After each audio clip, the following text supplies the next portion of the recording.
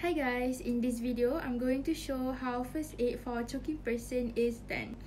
And this is my mother, she's going to be the person who's choking. So let's start.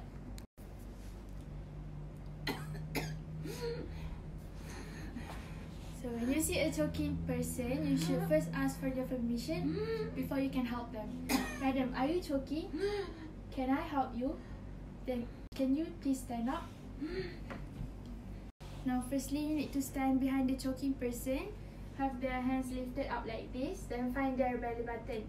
Once you find their belly button, form a fist with one hand and cover the fisted hand with the other hand. Then you need to perform the inward and upward motion.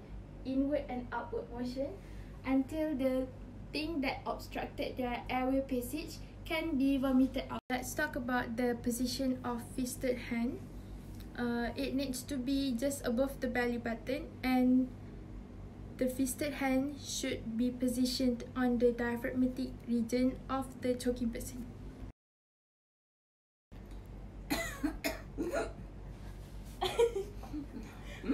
When you see a choking person,